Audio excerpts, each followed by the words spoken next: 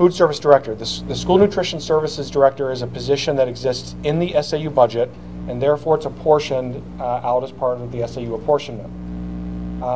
The challenge with that is that the individual food service budgets in the 3 districts don't include the cost for that food service director.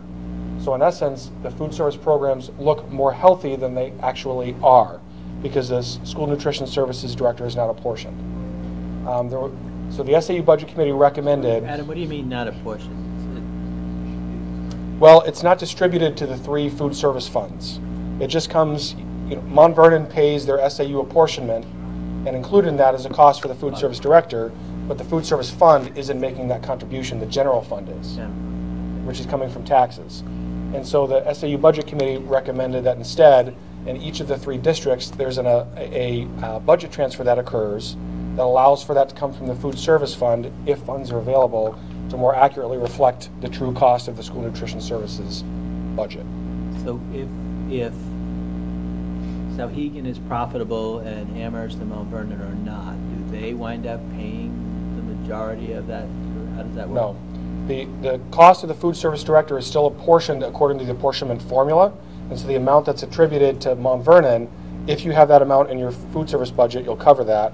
If you don't, the general fund has to cover it anyway. And we're going to make that change for the current fiscal year, so the current fiscal year will reflect that. Why is that change significant? I don't understand what the problem was that that's fixing. Because the food service funds in each of the 3 schools are showing a stronger fiscal position than they actually should be. So if a food service fund is showing a profit in one of the 3 districts, when in fact they've not accounted for the school nutrition services director, the net effect of that is that taxpayers are paying more in taxes, and the food service program, as a self-funded program, should be paying that. So essentially the net effect is it might lower taxes a little bit in each of the 3 districts. What happens to the profit that's currently assigned to the various districts? It rolls over. It stays inside that fund. Because it takes so much federal funds, you're not allowed to give that back to taxpayers at the end of the fiscal year.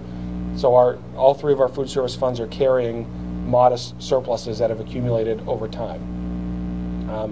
And in theory, is that money used to buy equipment and items to actually improve or increase the level of services that they provide? Yes, or to cover years where there are losses, which there have been some. And I don't know off the top of my head how each program is doing in each of the 3 schools. But now, technically, each of the 3 constituent school districts could choose to handle this in a different way, because this does not change the SAU budget, and it does not change the apportionment formula. It changes how each individual school district accounts for their portion of the SAU budget that's attributed to the school nutrition services director. So I guess hearing these questions, we can bring it back to future board meetings at each of the 3 boards, and you can make your decisions there. But this was this was actually the more significant recommendation of the SAU budget committee. So the SAU budget is now down by the amount of that salary? No. It's still in there. The SAU budget doesn't change. It still gets apportioned the exact same way. It's just what, in your case, the Mount Vernon School District's budget would do. It's simply a journal entry. Right. Yeah. Any more questions on that before I continue? So the final budget is $2,338,227. That's an increase of 3.5%. 3.4% of that increase has to do with health insurance, as we discussed last month. That's not only the insurance rate increases, but also we had some employees choose to begin taking health insurance for the first time. That accounted for a lot of that. Overall, salaries are down $13,000. Legal's up $14,000, and everything else is up a total of $1,000. So the apportionment increase is not proportional because the apportionment formula is based half on students in attendance and half on valuation.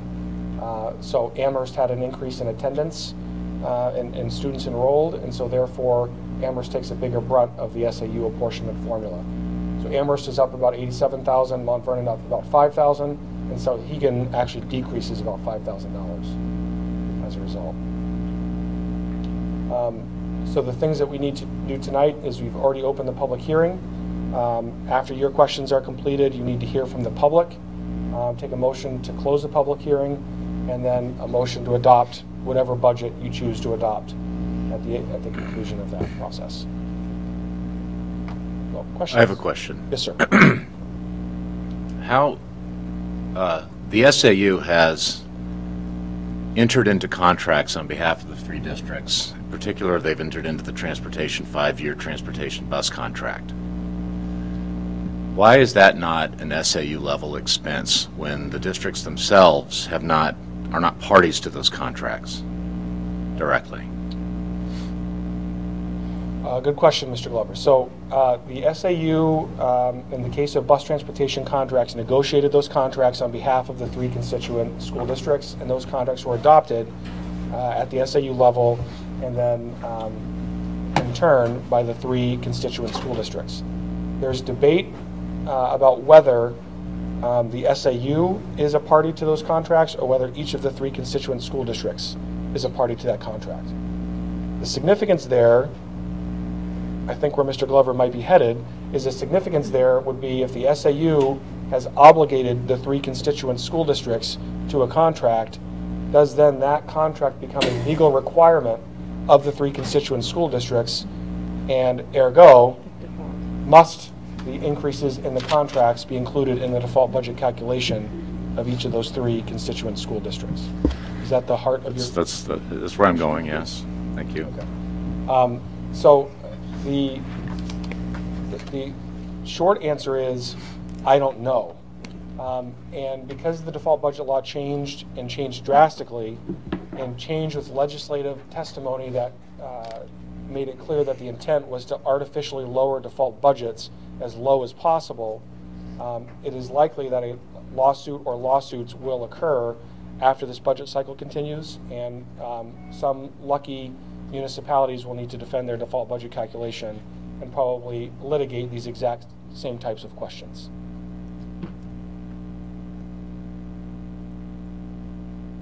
Does that answer your question? No. Is it answerable?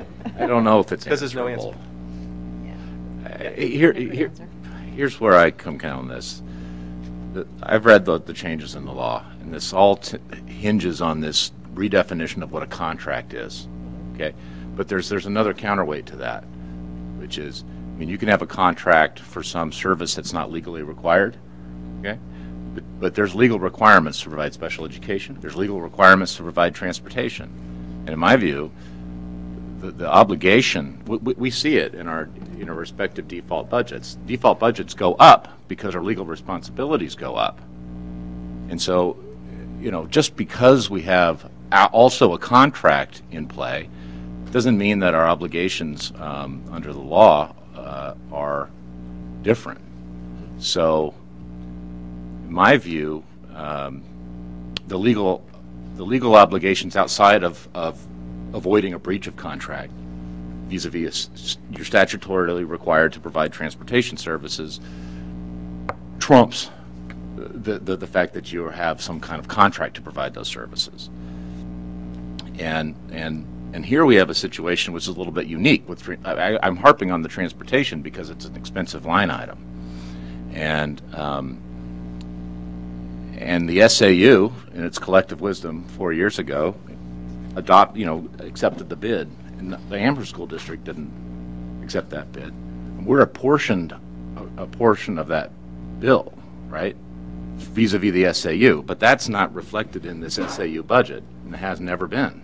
So my question is, how do we address, given the new law, is there a reason now that we should be addressing that in the SAU budget, which, as far as I understand, once we adopt this budget, it also in and of itself becomes a legal obligation on the incumbent districts. So there's like a double legal obligation here: A, to provide transportation services, and B, to respect the adopted SAU budget. One other interesting fact in New Hampshire is that multi-year contracts are required to have a non-appropriations clause included in them that specifically says if there is not an appropriation sufficient to fulfill the contract, that the contract can be null and void. Meaning, in the case that we don't have funds, that we could no longer have to be bound by that contract that we signed. That's a requirement of contracts not approved by voters directly. So multi-year leases, as an example, you cannot do a multi-year lease to buy a set of portables in your operating budget unless it has a non-appropriations clause in it, meaning that if the budget doesn't pass and you're stuck with a default, that you don't have to no longer pay that lease and you're not bound by that contract. So that's another, what I would call, aggravating factor in that discussion.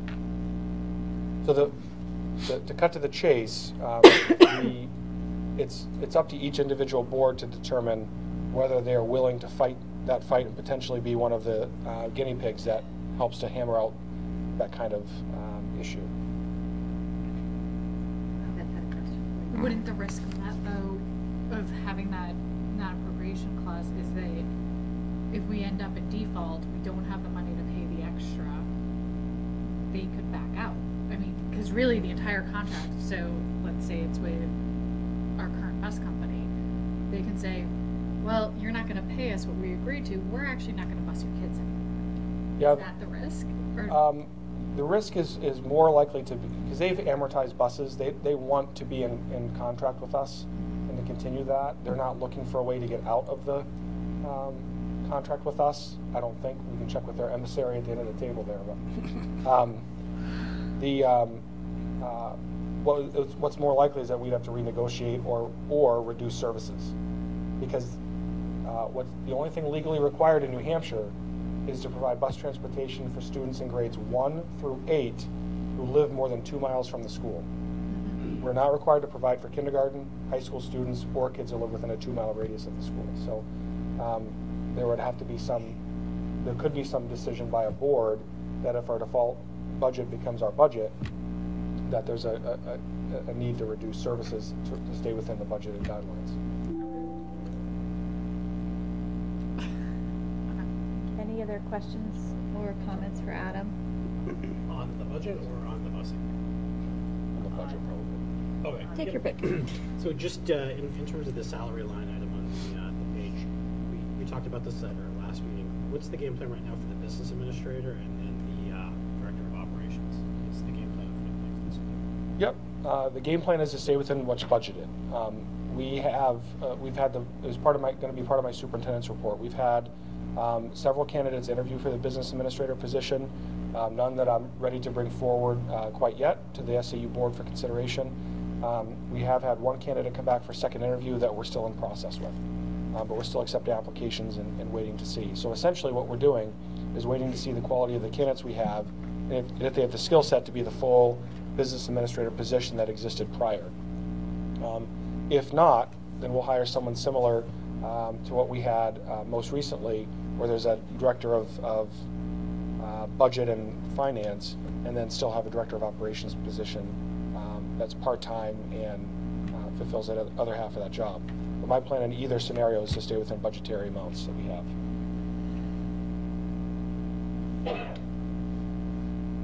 So if I understand you correctly, if you hire a new business administrator that's got all the skills and qualifications to actually function as a full-fledged business administrator, the director of operations position would no longer be there. Correct.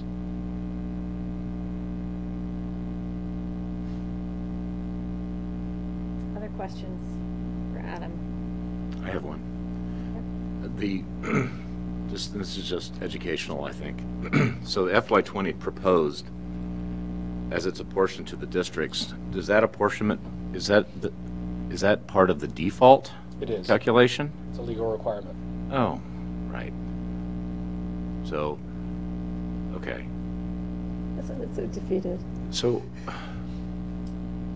I know it's a complicated issue, the default, but if let's say that we hired a superintendent on a 2-year contract and that included raises in the second year, and those are raises or for any staff in the SAU office, would those be part of the proposed and then get sucked into our defaults? Yes. Right. So why not other things that Well, the SAU enters into? I mean, I keep, the bus contract, by the way, is just one example. It's a top-level example in my mind, but all of this, even these other things, which are much lower dollars, they're getting sucked into our default budgets, and yet this bus contract is not. So why not? Because the SAU budget is only allowed to have certain things in it outside of specific voter approval. For example, if the SAU wanted to hire, make up a position, I don't know, help me out here. You know, help. A holiday coordinator. Yes, Yes. a director of holidays. Because Communication. or communications Oh. person, Yeah. thank you. Yeah, thank you. Yeah. The statute indicates what positions are allowed in the SAU budget without authorization, and then any position beyond that, like a communications director, would have to be approved by more than half of the districts representing at least half of the students within the SAU itself. And on what ballot would that appear? On all of the respective districts' ballots? On all 3 constituent school district ballots would have to be a warrant article saying, you vote to approve in the SAU budget the addition of a communications director totaling this amount of money, and then it would have to pass in at least, and the way it works in this SAU, it would have to pass in at least 2 school districts, and those 2 school districts would have to represent more than half of the students in the SAU. So it would appear on the Mount Vernon ballot and the Amherst School District ballot, but not the Sohegan ballot because that's double counting, right? No, it would be on the Sohegan as well. Also? All 3. I don't know how you separate the votes at that point. But No, okay. it's by student. It's how many students are in each respective school district.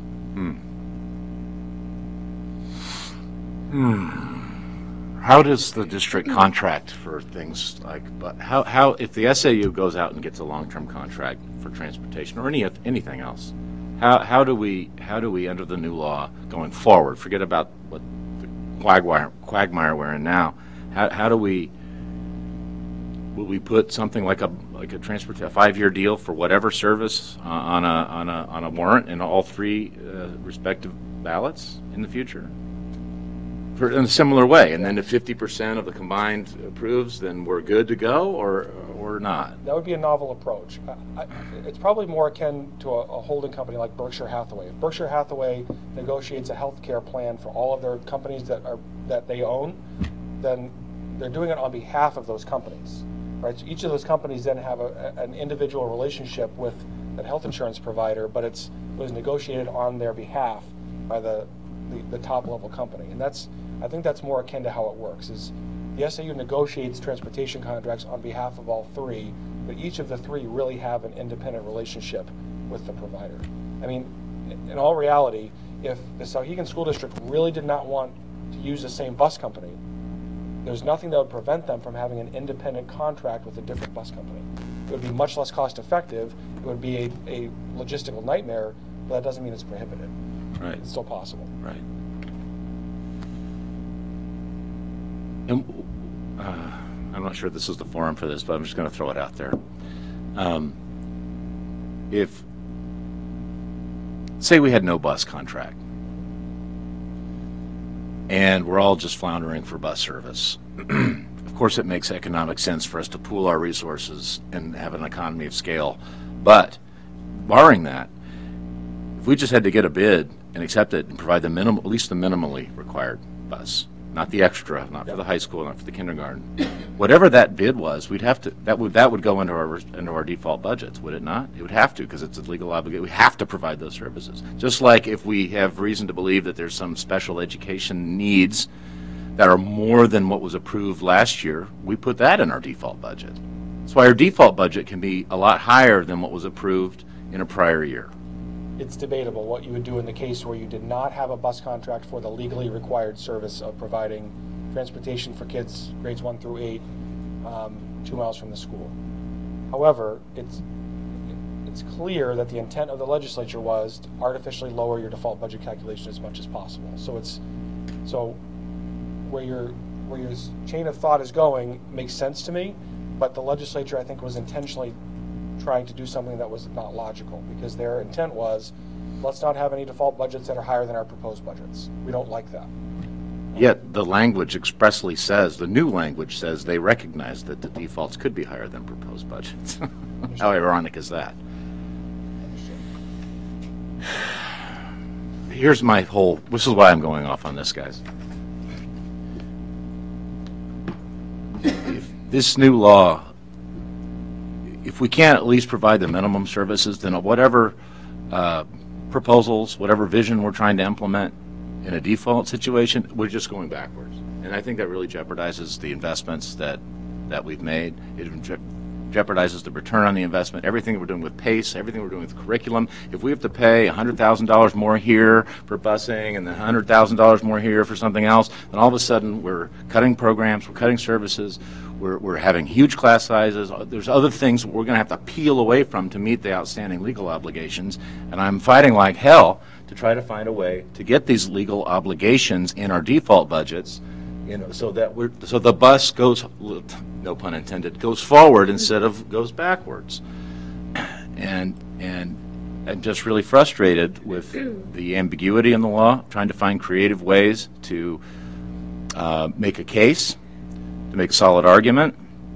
I don't know, our SAU attorney wrote a memorandum to some law conference, and one of the impetuses, not only maybe for this change, was to lower the default budgets, but it stems from a case from where a board of selectmen between elections entered into a contract, and they got challenged, and it was like $60,000, and the plaintiff won because the voters hadn't approved that contract. Now, I don't know what that contract was, but I'm thinking that it's not a legally required obligation. And so what Gordon surmises in his memo is that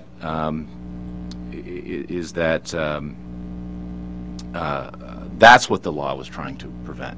So from us to hire an auditor between elections and say, yeah, we're in a contract now, but that hasn't been approved by voters, so that makes sense to me. But all this nonsense about hobbling us in our default budgets that we can't provide what we have to provide really frustrates me, and I think it jeopardizes everything that we're trying to do strategically, agency for students, competency-based learning, class size appropriateness, social emotional learning. All of that is at risk if we have to pull from it to pay to not breach a bus contract. So two possible remedies that I'm aware of. One is to ditch SB2 and go back to school district meeting. No default budget in school district meeting. But there's also no voting on election day. It's essentially a superpowered deliberative session, right, where the budget is set that night. And second is, and the much more feasible, is to lobby your local legislators to fix the law. So for next year. For this year, we just have to do really well. So we have to explaining. chew our fingernails off and pray to whatever. Yeah, we have to do a really good job of explaining. Okay, I just wanted to get that out in the air. About the budget in terms of the Yep. insurance piece. What incentives do we offer SAU members to get a stipend in lieu of signing up for the insurance? It's $1,000. Have we ever given any thought to increase that?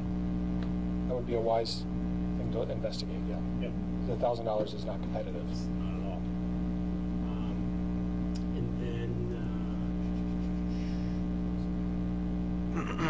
computer upgrades, just buying new laptops and stuff. Any increase down to the bottom of that? 5,000.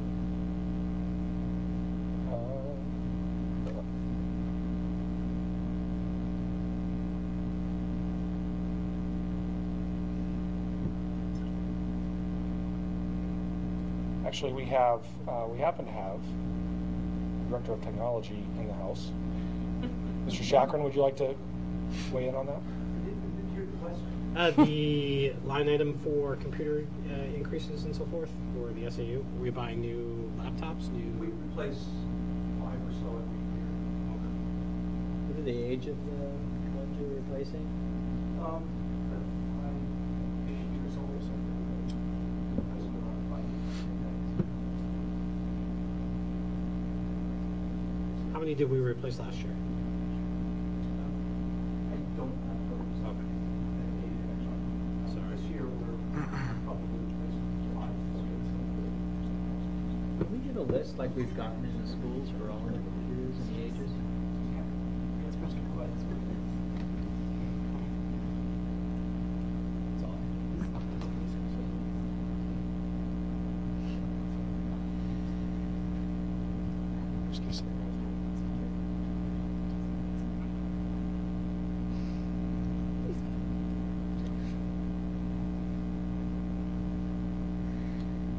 other questions?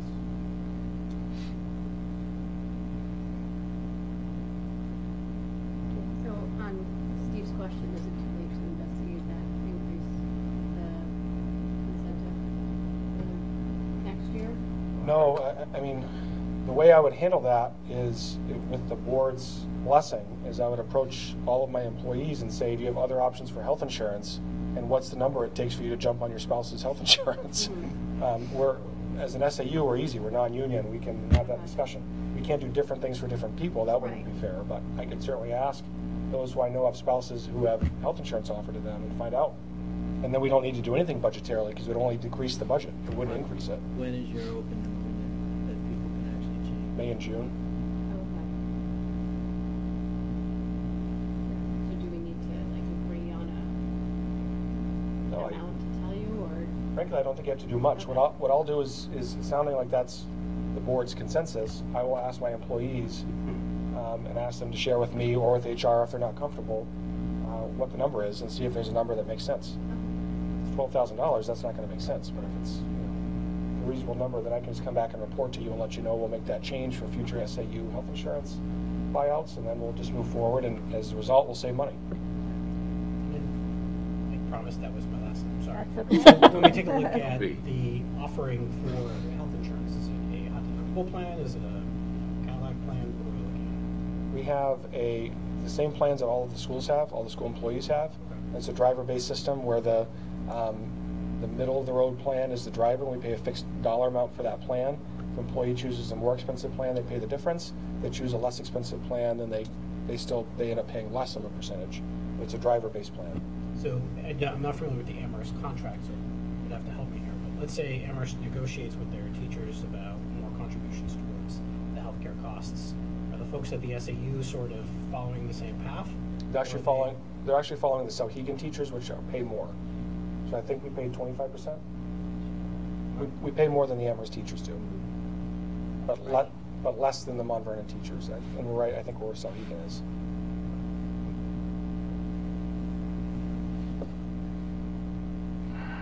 Any more questions?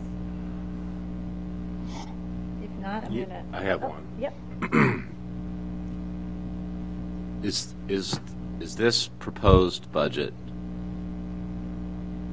the maximum amount that can be put into a SAU budget? No.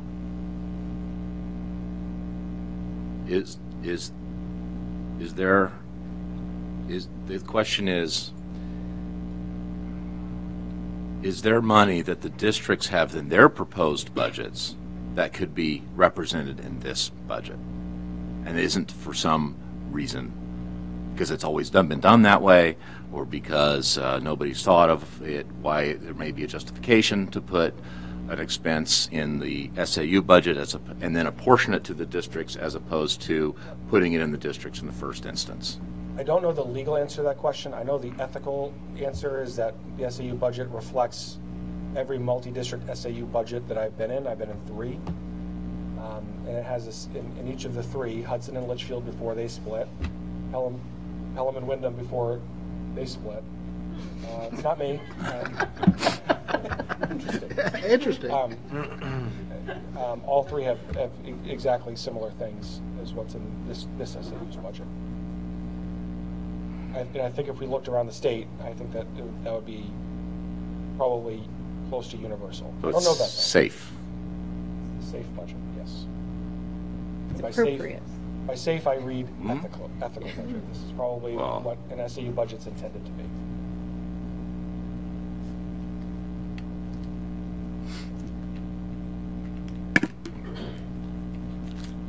Questions? Steve?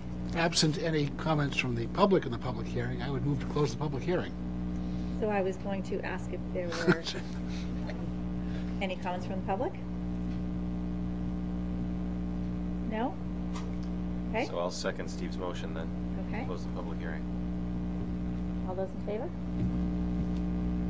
Okay. Passes. Right. Motion to approve the budget. Right. Sorry. So we would need a motion to actually approve the budget. Is there a motion? Steve? I'll move to adopt the budget as proposed. Thank you. Is there a second? Second. Seconded by Terry. Any further discussion? All those in favor? Okay. Motion passes. Thank you. Okay. All right, and now we actually have a public input for the board meeting. Anyone from the public who would like to address the board? No? And next, before we do the superintendent's report, I'm just going to have the individual boards give their report. So I'll start with Amherst. Galen? First, I just wanted to introduce, we have Bob Hins over here. He was chosen to fill the vacant spot left by Kevin Shea for the rest of the year, at least until the election in Amherst. So welcome, Bob. And then, I mean, really just the update. We're working on our budget. We met with our Ways and Means last week, so we still have got a fair amount of work to do to prepare for the public hearing and the deliberative. So we're working on our budget.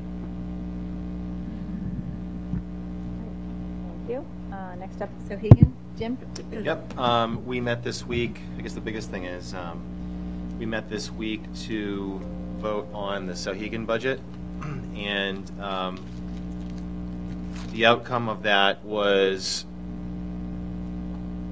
probably not as anticipated as it going into the meeting. We actually came out of the meeting voting to further reduce the budget, and so the budget that we're going to present to the public is actually $73,000 less than what was approved by the Advisory Finance Committee.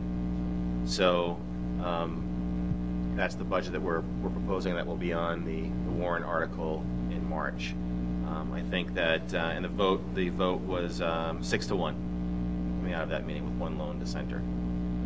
I think we actually came to a good place where most everybody agreed, so I'm fairly happy about that, and hopefully everybody else is as well. And then the only other thing that I want to mention was that it's that time of year when kids are getting their college acceptances, and we're going to be hearing many of these over the course of the year. But I think there was one special one. I don't want to get her name wrong. Was it Ariel? It's, yeah. Ariel. Yeah, one special one. Ariel Zlotnick received her commission to the United States Military Academy at West Point, which is a very rare honor. So I know she's been all over the internet and all over Facebook and everything like that, Nashua Telegraph, but it's such a rare honor to be appointed to something like that I wanted to make sure everybody on the board knew that as well. So we're all very proud of her, and I wanted to make sure we recognize that. Thank you, Jim. So just a question with the budget. What was the main sticking point Yeah, no, I mean, it's all public record. So we basically had a working session to go through the budget. Adam had brought the budget proposal to the group. Part of the assessment was an assessment of the master schedule. So in other words, all of the classes that Sohegan puts together to offer to all the students. And as part of that assessment, one of our board members had calculated that there was probably a good,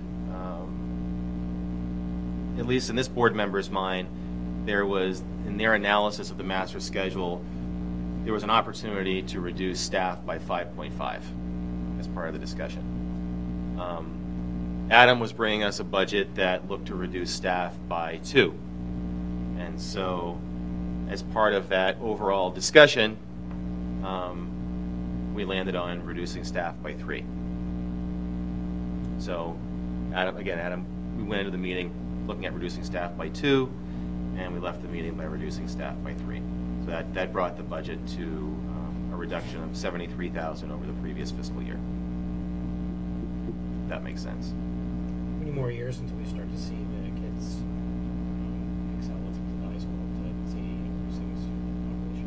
think we're going to start seeing a slowdown or a ceasing of the decline in enrollment closer for another 8 years. I think it's like 2025, right? So 2026. 4 to 5. 4 to 5 years, yeah. So we've got. A little ways to go. And it's gonna pose a challenge. It's a good question. It's gonna pose a challenge because, you know, as I think I said this at a previous meeting when we talked about consolidation, we're going to be trying to swap the engines out on the airplane at 40,000 feet by implementing all the changes in the school system we want to change, upgrading the facilities at a time when enrollment is decreasing at Sauhegan, but also potentially increasing over at AMS. So it's going to be we're going to have to get innovative. We're going to have to get innovative in terms of how we handle that. Great, thank you, Jim. Tom? Like the other two boards, we spent the majority of our meeting going through our budget and our presentation for the public hearing. So we, you know, our budget is up some, really as a result of that increase in student enrollment that you'll eventually see, and we're trying to fill out the classroom teachers to 2 per class per grade level. We also have some demand in the special ed area, which we're trying to address as well. Thank you. All right, moving on to superintendent's report. Adam. Thank you very much. Number of things. First, I already mentioned the business administrator hiring process. I'll skip over that. Each of you had a cookbook in front of you. That cookbook was put together by our School Nutrition Services Director. It is recipes from around the SAU, and it includes artwork from our students inside of it. So very good recipes that have been shared as a Christmas gift from our John Lash, our School Nutrition Services Director, to each of you. So. Are these how to make a really good school lunch? Perhaps. These are some recipes we use, yes. Yeah. Cool. Are they all in, you know, enough to make for 100 or so, or? They're only batched for 150, so I have to do some serious dividing to get where we need to go. But, really nice of John to do that. Super nice. Yeah, tell him thank you. Yes. My evaluation. So you folks, I want to make sure the board is aware of how that process works with my evaluation. In your contract with me, every year on November 1st, my contract is automatically renewed for another year if you do nothing. So you've signed a 2-year contract with me, so this past November 1st didn't matter. But next November 1st does.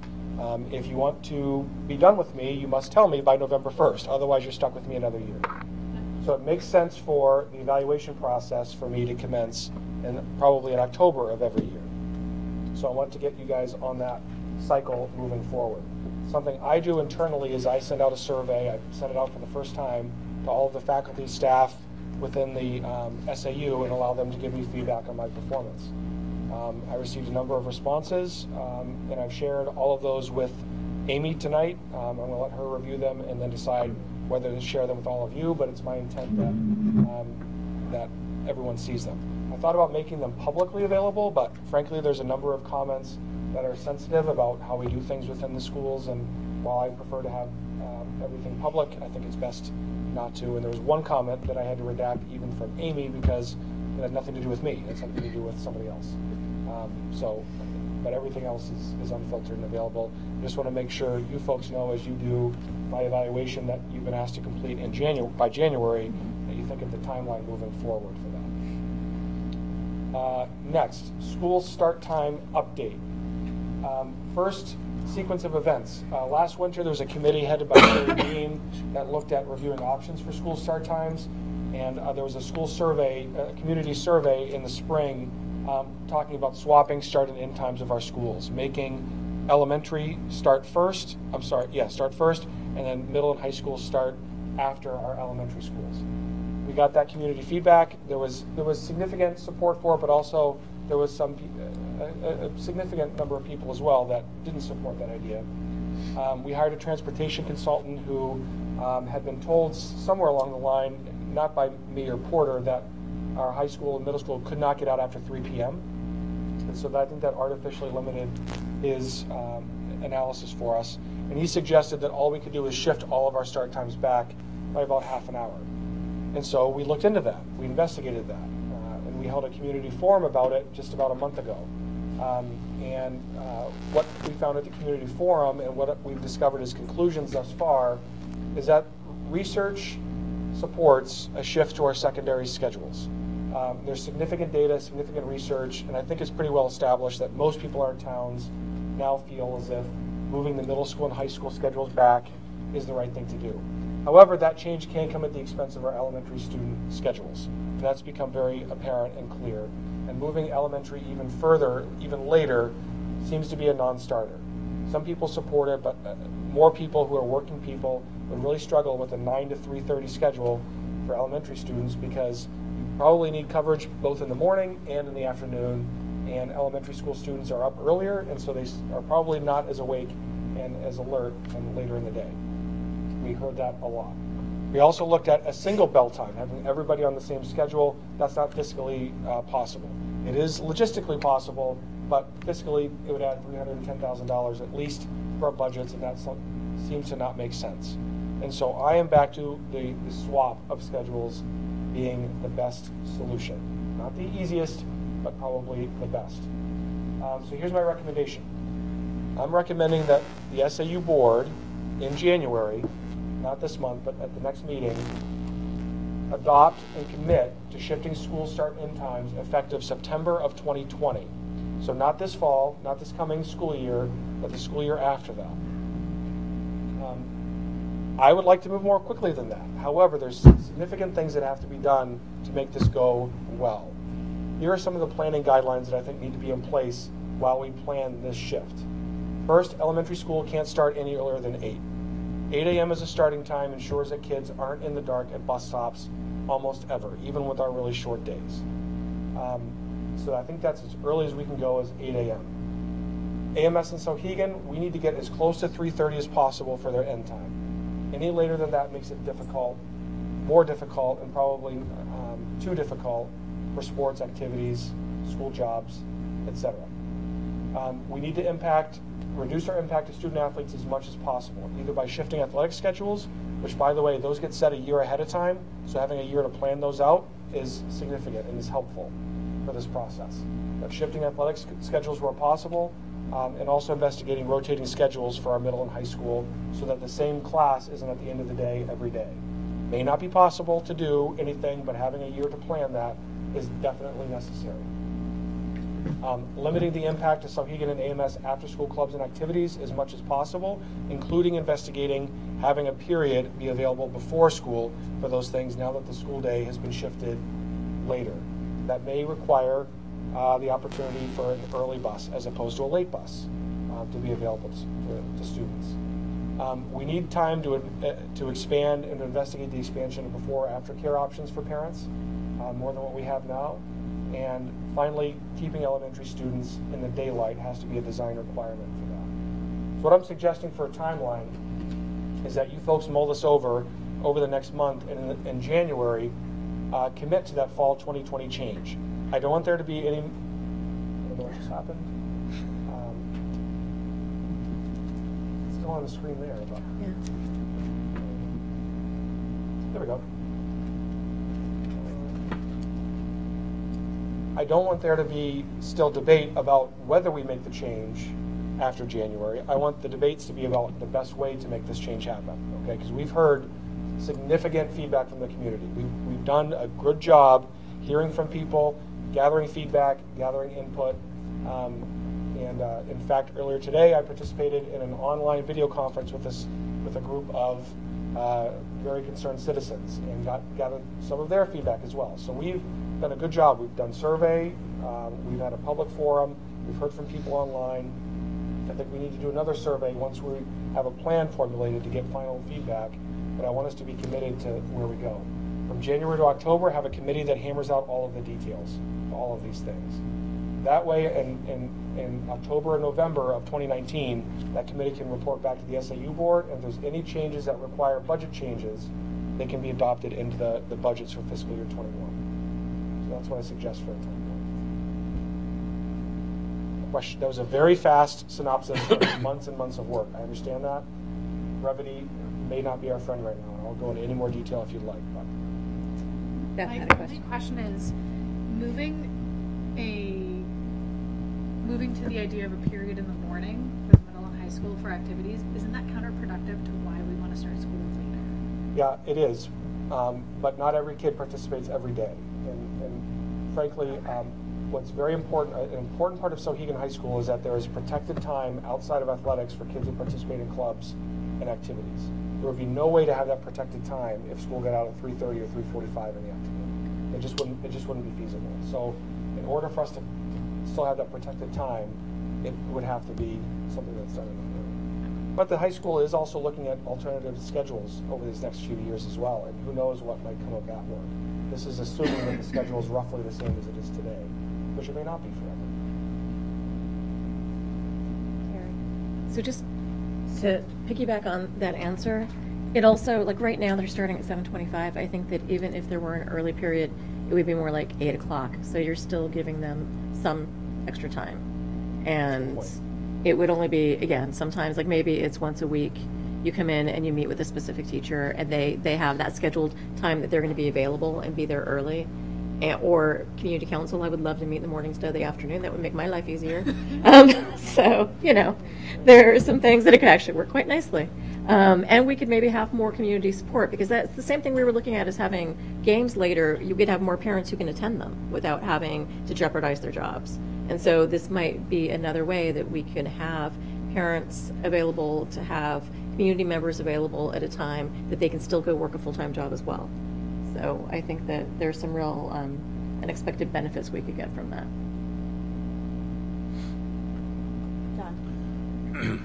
Can you remind us what the research-based recommended start time is for different age groups?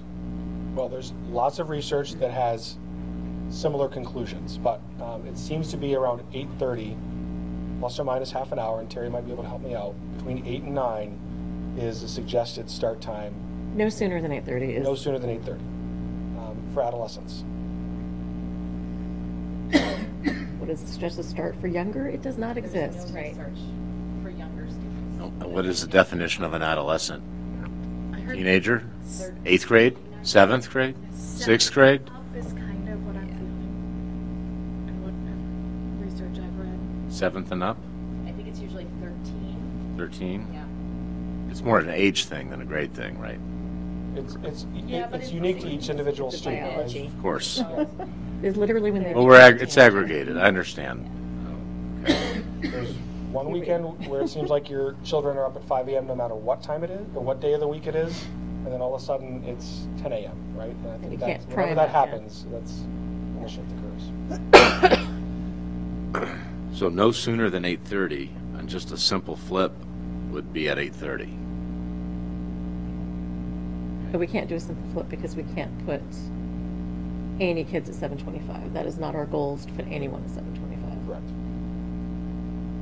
Life would be so much easier if this that is were a getting- possibility. This is getting logistical, but in the morning there's an No. hour between middle and high school and our elementary schools for bus routes, because elementary bus routes are longer because it takes elementary students longer to get on and off of the bus. So you wouldn't necessarily need a full hour in the morning if the high school and middle school are second, right? So the hope would be that elementary starts at 8. The hope would be we could get as close to 8:30 as possible, and thus as close to 3:30 as possible in the afternoon. Okay. That's where additional logistical investigation needs to take place, is we need to actually test the routes and see how long they take. Right. Other questions? Yeah. Is there other school districts around here or in the state that are thinking about this? And also,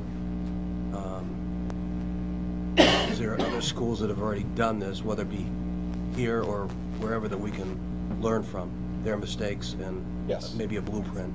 Yes, we have, and we've contacted other school districts that are going through this. There's many school districts are investigating, some have implemented, and others have shared information with us as well.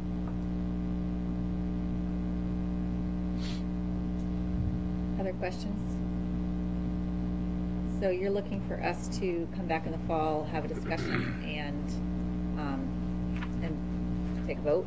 I'm looking for you to be committed in January, next month, that you're on board with this as a plan and that we're moving forward, and that all that has to be done is work out the logistics. have a committee between January and October, and then have final, I'm not even sure it's a vote in November, it's just a report back, here's how we worked it out, this is what we're going to do for the following school year.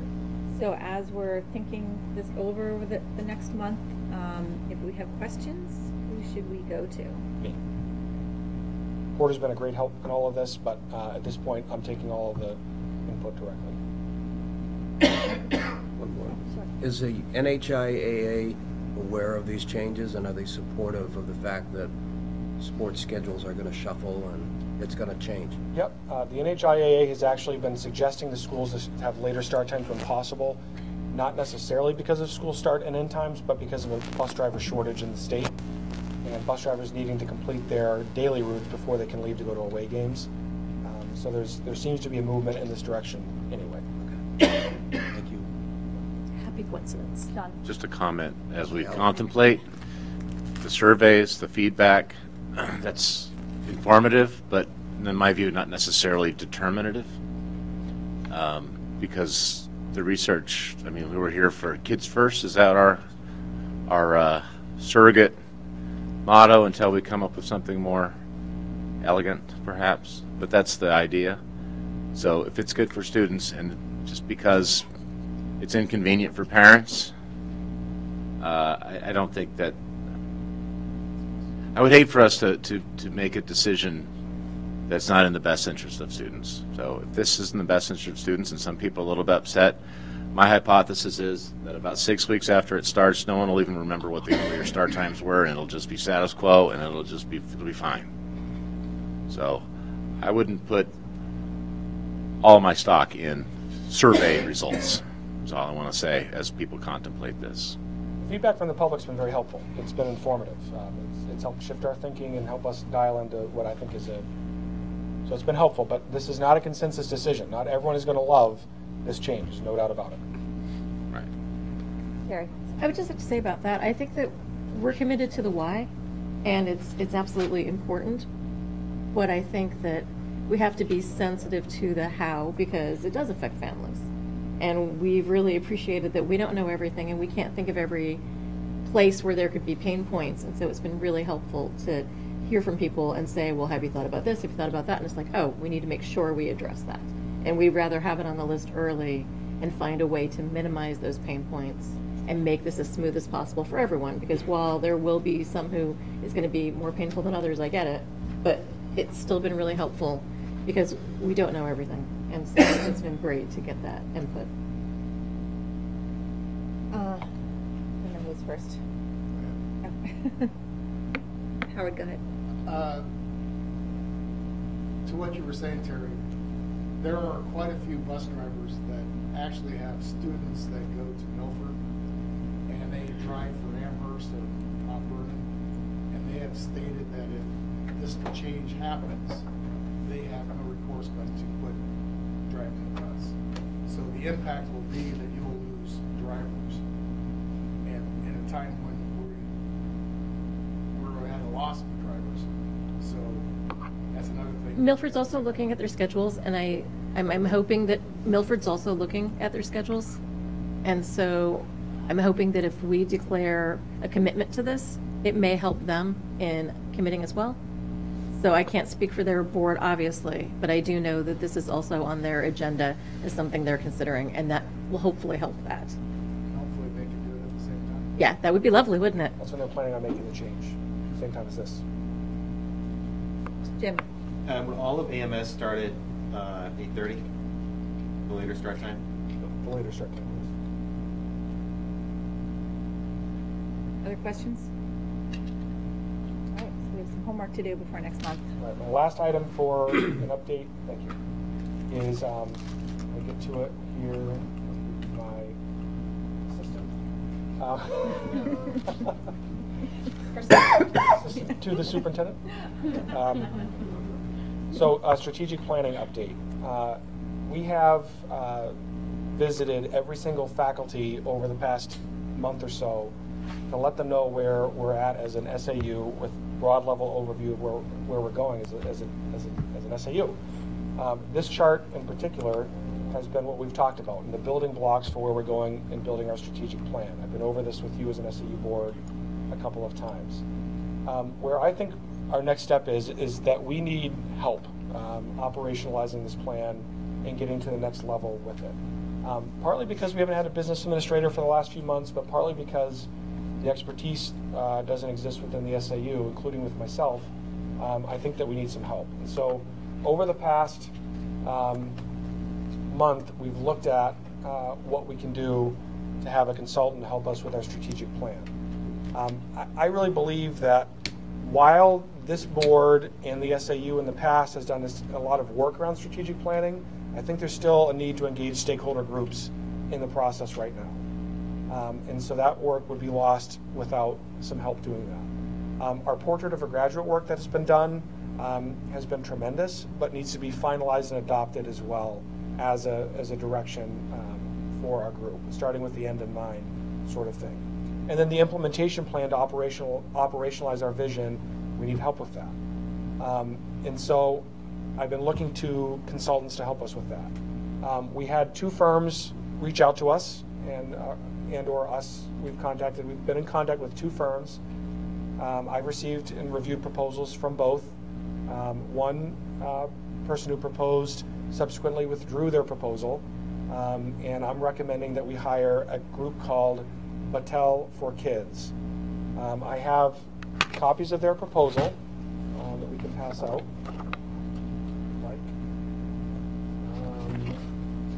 And I've asked 2 board members, the Chair Facey and also Jim Manning, because of his work on strategic planning, to review some of this material and make sure that we are on the right track. I believe our deliberative sessions are a key moment in our annual cycle where our voters are the most engaged with our schools that they will ever be for the year.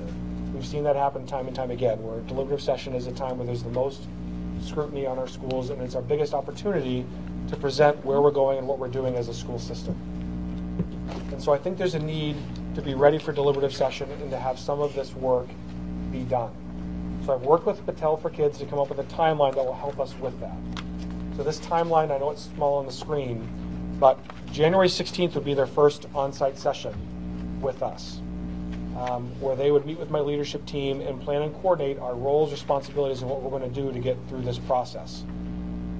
January 30th would be a community session where we have residents and staff engage in the process and begin their work in the strategic planning process. What that does is that sets us up for our deliberative sessions to have some of this work be in process. We should have our portrait of a graduate updated and ready to go, and we should have directions by deliberative sessions. And then you can see their plan is to be done and out of here by June. So this is not an outfit that's looking to stick around and hang around and add more cost. They're looking to come in, spend 6 months with us, and then by June have you as an SAU board adopt the finished product for us. It is $41,000 that's what the fee is. Originally they had proposed $59,000, and we negotiated down to 41 with, I think, not removing anything that we need from the process. So I'm very comfortable with the number. I can tell you I've checked some of their references and where they're working, and I'm pretty excited about this organization. I've also asked Jim and Amy to contact some board member references on our behalf to hear from other board members in other places where they've worked to see if they're any good and if they're worth their mettle. So I apologize for springing this on you at the last moment and not even being on the agenda, but given my conversations with many of you, felt like it was important to push in this way. So first question you'll probably ask, do we have the money? The answer is yes. The SAU budget is doing well this year, partly because we haven't had a business administrator for 3 months. So that helps cover the cost for these services. So yes, we have the funds, and I think this is an appropriate use and a valuable use of our services. So I'd ask Jim or Amy, who have had a little bit more time than you folks have had, to weigh in.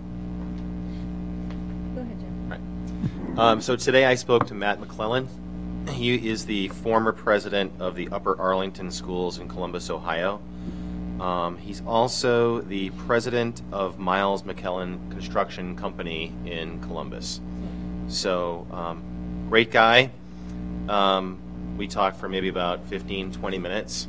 And he wasn't part of the strategic planning process in terms of developing the plan, but he felt he was unique to give some insight because he became a board member when the strategic plan for Upper Arlington had been finalized, and then he left 4 years later after their strategic plan had been fully implemented.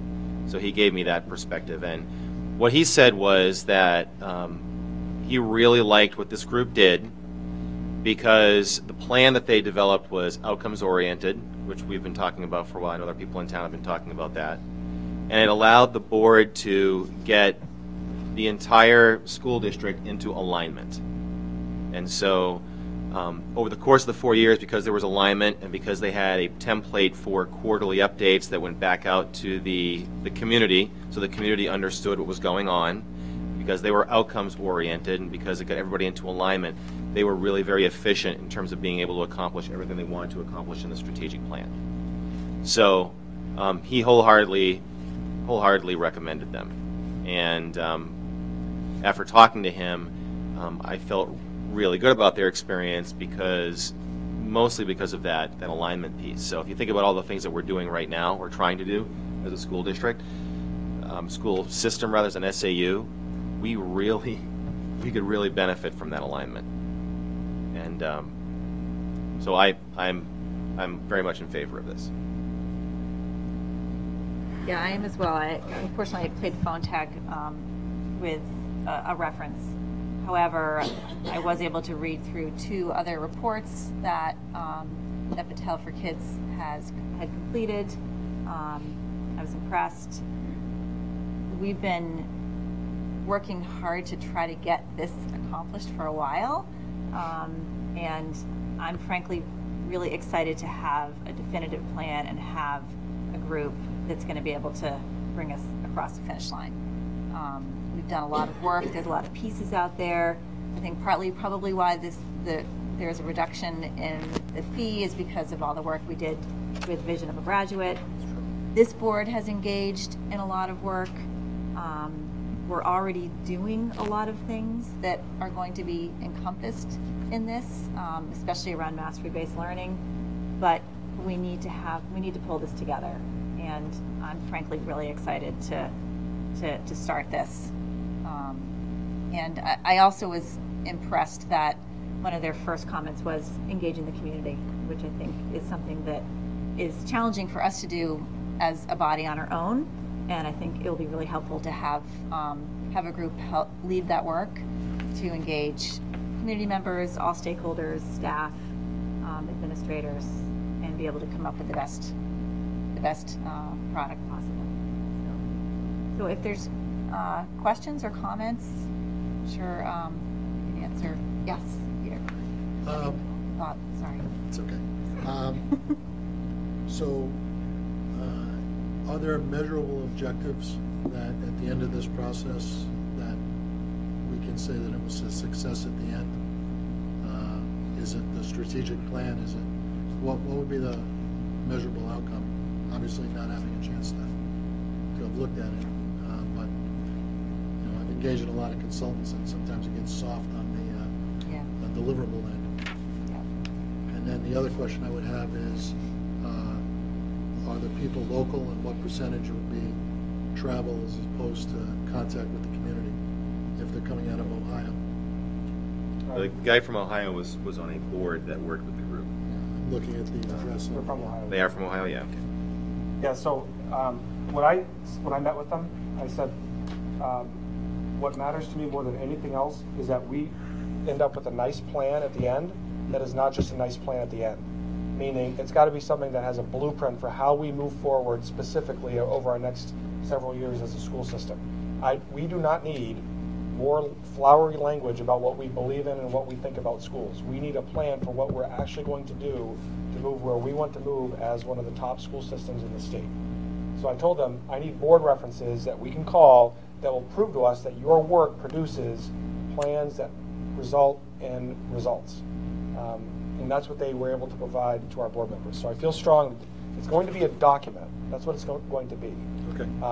But that document has got to be something that has community buy-in, where we feel like, okay, now we know what we're doing. That's a deliverable. Second, there's another SAU in the state that's already using them. Some of the dates we picked match up with some of their travel dates to that other district. I told them, find dates, we'll work around your schedule to save money. That was part of how I negotiated a lower cost. Okay. So is there a percentage of travel versus I didn't contact? ask. Okay. Just- I'd be curious to know about it. Yeah, and Bob, just to fill you in a little bit, we had a previous strategic plan that really did not give us measurable outcomes. So it is absolutely a goal, or a definite, to have measurable outcomes where we have key performance indicators that are tied to what we're operationalizing. Okay, I guess then the follow-up question, if I may, is are payments tied to some of those measurable outcomes, or is it pay them up front and then we get what we get at the No, end? We'll have a contract with them where we pay after. Every vendor we have, we don't pay until we get the product. We're unlike, because our credit is so good, because we're never going anywhere, we can tell vendors that we don't pay until we get the items, period. And so in this case, it won't be until we get the results. Can you speak to some of the results that they achieved with some of the other districts? Any examples of things that would relate to where we want to go? I guess and I'll say that because we were through the last plan, we had professionals, we put a lot of time and effort into it, and it was for nothing, and it's not the first time, right? So why is this time any different just because we're hiring and paying for something? You know, we paid the last guys. We did. So Yeah. how are we going to know when we get the right thing? And so I guess can you speak to the results? Yeah, that's a good question. So a couple of things in response to your question. One is I've seen 3 different strategic plans for 3 different school districts. They all look different. The thing I liked about that was it showed that they work with the existing district and try to produce something that district is looking for. I mean, they were all very, very different. Ironically, the Upper Arlington strategic plan I felt was light on, key performance indicators, like actual numbers, which is something I thought. But I've seen other strategic plans that they've done where there have been that. So I think it's, we're gonna get out of it what we put into it. And then the other piece to it is Tom, is that, what is our other option at this point? So we had a guy come in, I don't know how many years ago now, and I remember after he was into it for a month, I went into Peter's office and said, this is not the guy. Or maybe it was probably longer than that. I'm actually kicking myself for not doing it earlier, actually, but I remember saying to him, going to his office and saying, we're not going down the right path. This is not the right path. And, I was a new school board member, so I kind of kicked myself now over it. And then we tried to do stuff on our own, right? None of us have the capacity to lead an initiative like this. The biggest thing that was missing last year when I was starting to get things moving when Peter was still in place was that the community engagement. We needed somebody to really do the community engagement piece, which is actually a fairly heavy lift, to make sure that the community's on board, the Board of Selectmen are on board. We don't have that. So we're at a point now where we've got this mountain of information. I think we're all pretty comfortable where we want to go. We've got this mountain of information. We've got to take this out into the community. We've got to get some head nods. We've got to get some buy-in from different constituencies within the community, and then we've got to package it together and then turn it into something that Adam can operationalize, that we can follow over the next however many years this thing turns out to be. The one question mark I do have about this group, but I think I personally am going to have it with every single consultant that comes in here and pitches one of these strategic plans to us, is that a strategic plan is not a strategy, like I've been saying from the very beginning. And so two of the things that I'm going to want from the group, and I'm going to press them, because they're going to have their own process, but I'm going to press them super hard on this, is one, we want outcomes. Like, we want to be able to measure success based on what we're driving to. And then secondly, we don't just want a strategic plan, We want a strategy. And when you have a strategy, what you're talking about is competitive advantage, where you decide things that you're not going to do. And I think, having talked to this board member, this Matt McClellan, that he was completely on board with that. He understood it because he runs his own company. And he said, if that's what you guys drive to, they'll understand that and they'll accommodate, because they've worked with enough schools that have had that type of request. So that's my response. That's where I think we're at with this. What's the other school in New Hampshire that's doing this? Milford. So they're close. Does that make sense? Other questions, comments? Yeah. So all that work that we've been doing over the last couple of years, at least, maybe many years longer than that, sounds like. Yeah. But it was rekindled. I mean, you did at least 2 pretty significant. Christine, we did the board writing. Christine and I had a couple field trips. Okay. So I mean, so we A have lot of data. right. Yep. And They're gonna it's take it relatively all. current, and they're going to take it all. Yep. Yep. Will we benefit from seeing what data we give them? Could we? I mean, I haven't seen the data. I haven't seen any of the outputs from any of the inputs yet. It hasn't come back around That's in why months. we need them. That's why this is exactly why we need Yeah, them. I mean, Who's going to do that work? Right. Like, What? I mean. So we just have raw data that hasn't been crunched by anybody. Just like bleh, here are the big marker sheets from the boards that we did. Is that the kind of raw data that we're going to be giving them? We've synthesized. No, I mean our PowerPoint slides from a couple of board meetings. Is that what is our raw data? What are we going to be handing to them? It's a lot of that. Yep. It's all of that. It's all the Yeah. discussions from the past several years that Right. have to be synthesized. But again, the 2 pieces missing are community engagement, that's not happened lately, and the operational outputs of all of that work. There's a lot of information and a lot of work that's been done. Yes, It right. just That's- needs to come together with the SAU's participation, full participation, and the board's participation, and engaging the community. So And that just takes someone doing it. And frankly, the SAU doesn't have the capacity as a board. That's difficult for us. You know, I can't lead that work personally. Jim can't either. We need a professional to do that work. And I mean, like, no one's read this except maybe you guys. Will they, I don't know, a month? Would there be a representative or some kind of update every month going forward if we hire them? Like, here's where we are, here's what we've done, here's what it looks like, here's what's going to happen in the next month. It'll be I'm part of our anticipating agenda going they're- forward. They're coming to our board meeting, hopefully, Yes. to engage with us. So, yes, absolutely. Yeah, they will definitely need to engage this body. Yeah. The group that they meet with in Milford is 69 people. So they are thorough in involving selectmen, former board members, school board members, community members, etc. It's not a select group. They seem to cast a wider net. That's good. Go ahead, Terry, and then Jim. So, all right, I hate talking into the mic, but I will. At my church, we knew that we needed a capital campaign. We had some big projects that could not be covered by just, normal maintenance.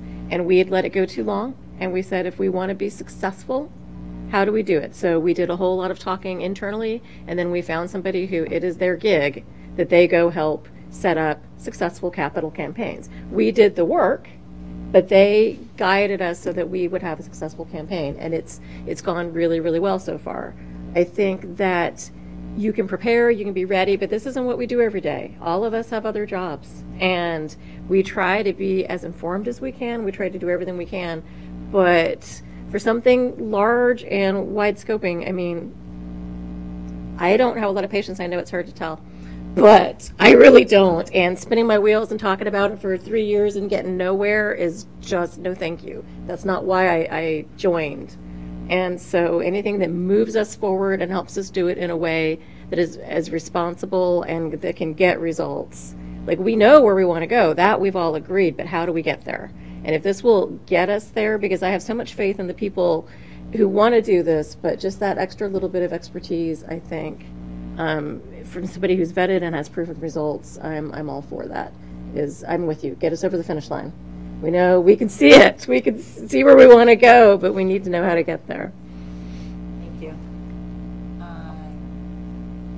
Jim? All I was going to say is one of the biggest reasons why we need this is because the critical piece that we weren't able to get to, the capacity constraining piece, was getting out to the community, getting that community engagement, getting that teacher level engagement, getting that parental level engagement, getting the taxpayer level engagement. That is absolutely critical. It should really happen up front. We didn't have the capacity to do it up front, and like Adam said, one of the first things they're going to do is they're going to come in and they're going to set up a working committee, of a multi-stakeholder committee, and be able to manage them, run with that, manage that entire process. That is not something that anybody at this, as far as I know, anybody at this table or anybody at the SAU office has the capacity or wherewithal to do. That's one of the biggest things. Everything else is just like, it's like the Hoover Dam. You know, everything else is like the Hoover Dam. You know, all the work we've done is the water behind the Hoover Dam. It's just pressing against the dam. You know, we just need a group to just open the channel up at the bottom and let the water start coming out the other side to relieve some of the pressure. And that's what I think this group will be able to give us. What you looking at me like that for? It's been a long day, man. Just Steve, a go ahead. question. Yep. When did we recognize that we needed outside help? And then why are we getting this in December to start in January? 4 years ago. 4 years ago. But that was never discussed here when I've been here, that we needed outside help. Honestly, I think we've been in a period of transition and tried to get this done with the previous administration. Weren't able to do it. Adam came on, and frankly, we needed to give him some time to acclimate, and landed here. So this group, was it brought to our attention last week, last month, because Milford was doing it, or were we looking at I'm not quite sure what your motivation is. Yeah, so for the question. solicitation of requests for proposals and Yeah. all that stuff, when did that all start? So actually, there wasn't a solicitation. I was approached by a group in town, and we've had discussions about this with the 4 chairs about, hey, how are we going to get this done? Because it's just too much for this board. We haven't been able to get it accomplished. It's frankly too much for the SAU to do in-house. I think Adam was hoping that he would be able to get it done in-house, but frankly, there just isn't the time to do that. So it has been an ongoing discussion at 4 chairs, and it was precipitated by a group coming to us and us thinking, yeah, this is probably the best way to go. The 4 chairs had a conversation about it and were to talk to their respective boards about the possibility. And I'm sure that the 4 chairs or the 3 chairs did that. And then Adam became aware of this other group that was having some success locally. So the previous group decided to back out, and we would have been discussing 2 groups, but we're discussing 1.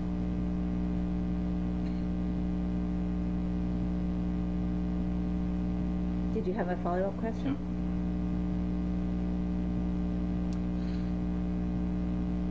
Yeah. Just on the cost, is it a fixed fee? Yes. And it's outcome driven? Yes. It's not hours based?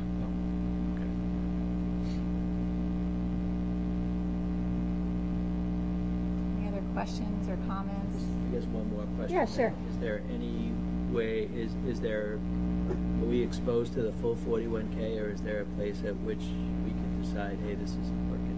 We haven't negotiated what the contract will look like for them, but I always make sure that we have incremental opportunities to back out. If they come in and we would just say, this is Yep. never gonna happen.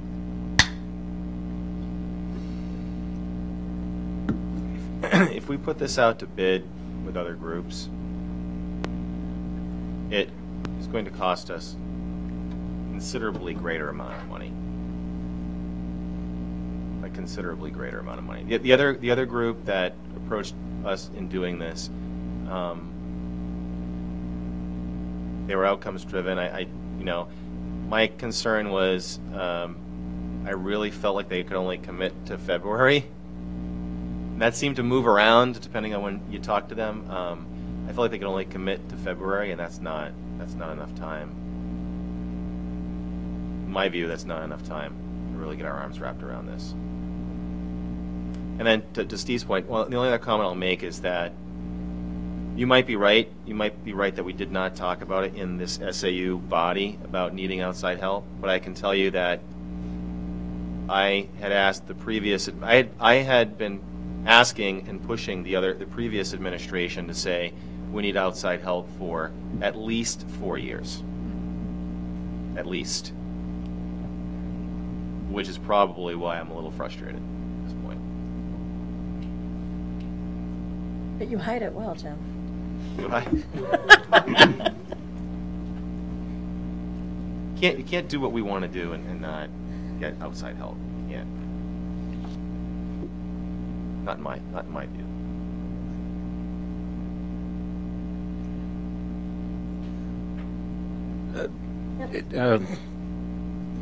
So we have our raw data, whatever that is, whatever form that is, and then we'll be collecting new data to fill in our gaps, to pick up where we left off. I mean, for example, we had, the Southwest model, right?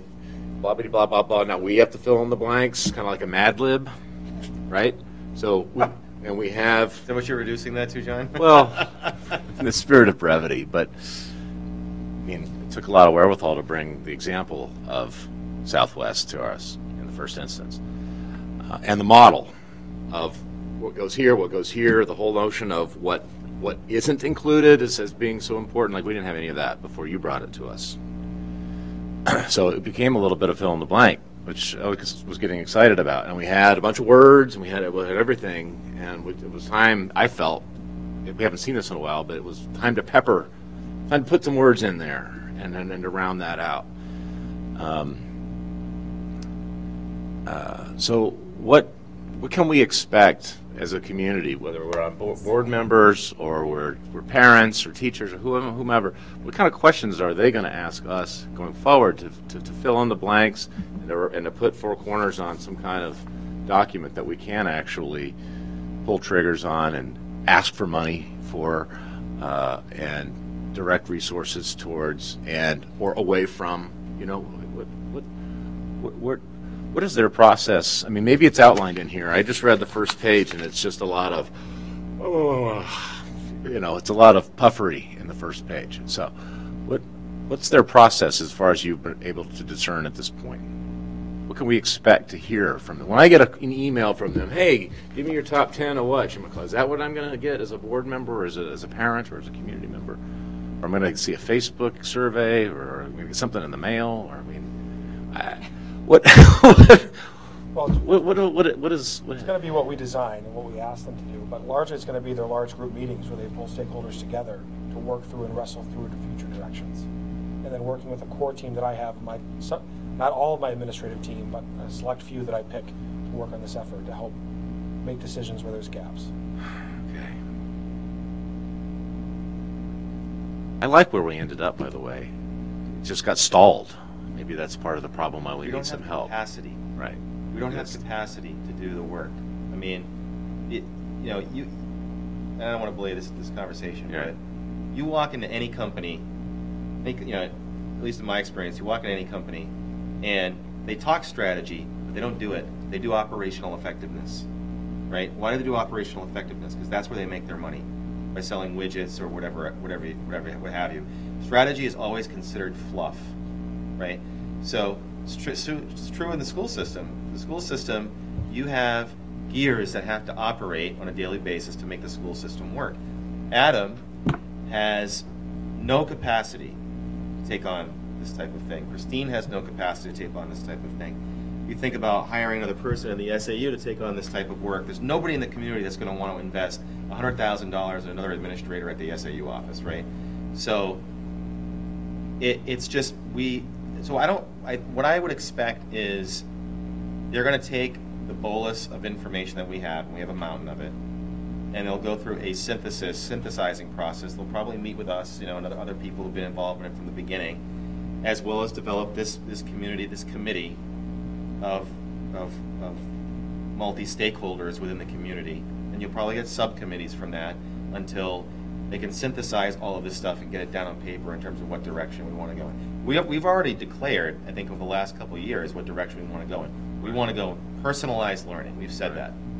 Right. I mean, that basically, in all the work we did last year, and quite frankly, when you talk to them, they will probably tell us at some point that the future of education is personalized learning. So my guess is that we already want to go in a direction where education is driving to anyway. So all of this stuff is there. We just need a consulting firm to come in and help us put all this stuff together, and then engage the community in the process. We just don't have the capacity for that. And in my view, $41,000 is a steal, because when after the work that I did last year, I started talking to some other people in the state about what I could do, and I could make a hell of a lot more than $41,000, which made my eyebrows go up a little bit. So I think we're actually probably getting a steal. The other group was quite less expensive, but again, they withdrew the proposal probably because they heard that we're looking at these guys, and I could never get a sense whether we could get them beyond February, which really concerned me. I would hate to start work with a group that went to February and said, "Wait, I got something else. We're doing this pro bono for you. I got, February comes around. I got something else. I can't take this. Can't do this anymore." That would be a disaster. We'd be right back to where we started from, in my view. Beth, Do we need to make a motion on this to spend money? we do. Can I do that? Yes, you can. I'd like to make a motion to accept this contract. Second. Okay. Any discussion? No?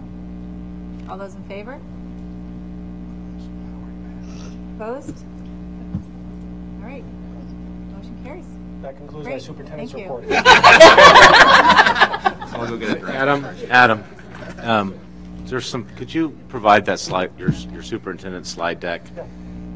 Study things like the start time analysis. I mean, it's not in our packet. It's hard to, you say, think about it over a month, and we don't have something to go back to. Please, please, please. Thank you. Could you also provide just a brief update on consolidation?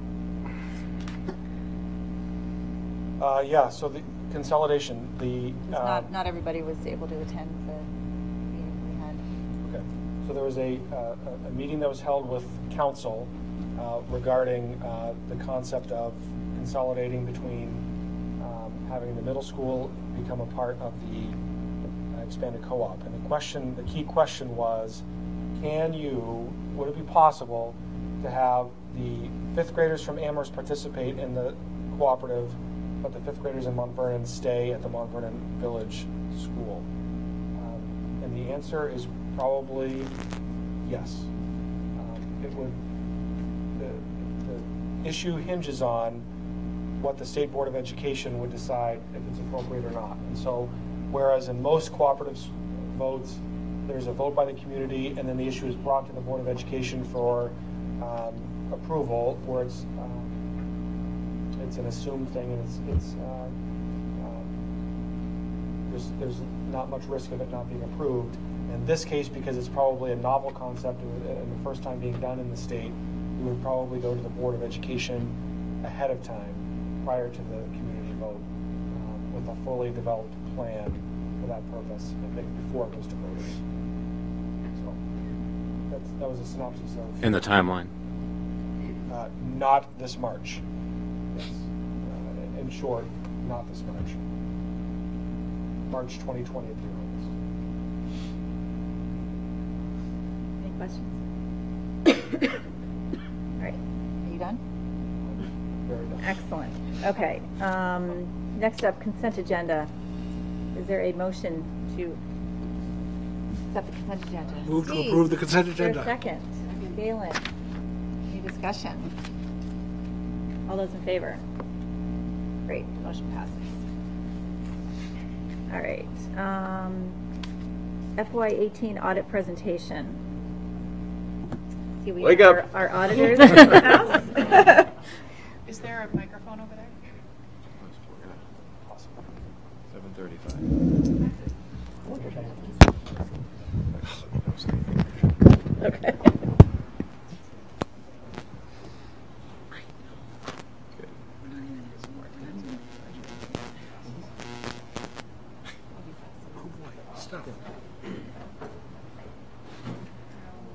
It's a tough discussion to follow. My name is Michael Campo. I'm with Plozig and Sanderson. I believe this is the either the second or third year we've been doing your audit. We're passing out the audit reports now. We were a little delayed this year. As Adam had mentioned, with the BA departing, it has made it very difficult on the finance department. That said, they've done a fantastic job helping us out to make sure that we get all the information we need for the report. So as you get your report, if you want to go to page 40, quickly go over fund balance. So you started the year with about $82,000 worth of unassigned fund balance, of which you put $60,000 of unassigned fund balance up against the current year budget. Through revenue surplus of roughly $300 and underspent appropriations of just short of $18,000, few changes in fund balance classifications, you guys ended up with a $35,618 fund balance. If you go back 2 pages to page 38, this is especially true in an SAU. What you're going to find is there's really not much deviation from your budget. You budget, you get what you expect. Going to page 39 is your appropriation side. Here, still with this SAU, you don't see a huge deviation from what was anticipated, although in 19, as Adam had said, with the partial year out of the BA position, you are going to see a surplus there unless it's allocated elsewhere. With that, I'm going to have you jump back. They don't design these audit reports very efficiently, I can tell you that much. I'm going to take you back to page 1. Ultimately, this is why you hire us to come in. We go through all your records. We document your controls. We perform walkthroughs on those controls. We interview members of the staff. We look at invoices. We look at cash deposits. We do a lot of fun stuff that a lot of other people don't want to do. Ultimately, the reason why we do that is to be able to render an opinion. What you've received here is an unmodified opinion, which is the highest level you can receive. That means that you've complied with every GASB pronouncement required. We found no circumstances that would prevent us from rendering a clean opinion. And overall, the SAU operated very efficiently in the year under audit.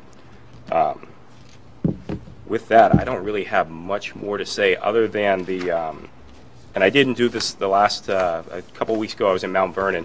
The staff you guys have at SAU39 in the finance department is truly second to none in the state. As Adam can attest, he's been in a few different school districts. What you have here is very, very special. I mean, the fact they're able to operate without a business administrator for 4 districts, it really is remarkable. Specifically, Katie Hannon works very, very hard, is very, very bright, and you're lucky to have her. Whatever you're paying her, you may want to pay her a little more. In all honesty, I've picked up a lot of new jobs this year where the BAs are not very strong or the finance department is not strong. That is not a concern in your district. It really is a pleasure to come over and work with your team, and I commend you on having such an amazing team. So with that, if there's any questions, I'd be happy to answer them. Yes. I was made informed recently that whatever increases you get in our contract with you for next year, if our proposed budget doesn't pass, it's going to be difficult for us. Believe it or not, as a state auditor, or as an auditor who operates solely in New Hampshire municipalities, I'm well aware of that appropriation clause. And if that occurs, we'll cross that bridge when we get there. Thank And you. I also believe that our audit contract is a flat contract, if I remember correctly. Great, thank you. Yep. Yes. So two things. First, thank you for taking the time to commend our staff, because I absolutely agree with you. I get to work with them weekly. And I don't say it often, and I mean, when I do, I mean it, but with your staff, and I think I told Adam this, you may have the best finance department in the state. And that's a pretty bold statement with no finance, no business administrator. And this is all I do. I do about 60 school districts and about 30 towns. So I'm pretty well versed in what's out there. What you have is special. Frankly, we have two people that could be business administrators if they wanted to be, and Katie Hannon and Sarah Jardim-Lee, who's a recent hire, both of which are absolutely qualified to be business administrators, and neither of them want to be. So we're very fortunate that they are part of our finance department because they... Conversations I've had with each of them many times. I was going to say, can you help us talk Katie into being our business administrator? Because we've certainly tried. No, she's amazing. Is there anything we could be doing? I mean, it sounds like we're doing really, really well. Is there doing great. anything we could possibly do better? The only thing we really noticed that we felt was worth mentioning, and it's in the governance letter, which if you don't have, will be shared with you. The capital asset policy, it needs some revision. It really fails to define what a true capital asset is. And then beyond that, what I would say is it's difficult when you're dealing with an SAU. You've got 3 varying size school districts and the SAU. Make sure when you're dealing with something like a capital asset policy, it's appropriate for each entity. What's appropriate for Sauhegan with the newest building here may not be appropriate for Mount Vernon or for Amherst. You know, in terms of dollar amount, you know, you may say in Sauhegan, let's use $50,000 as our capital asset threshold for a building.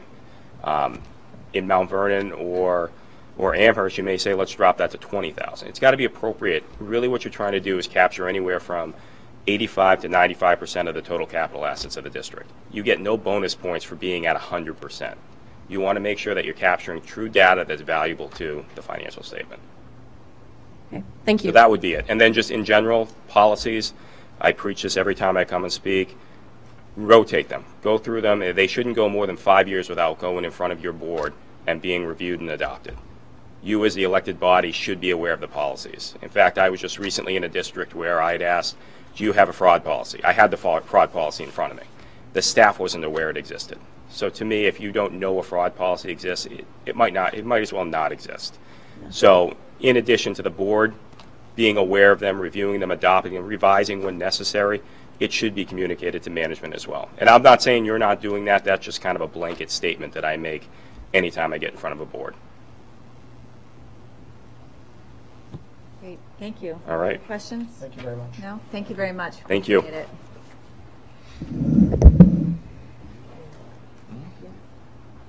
Danae, can you stick that in the minutes for the policy committee to look at the capital asset policy?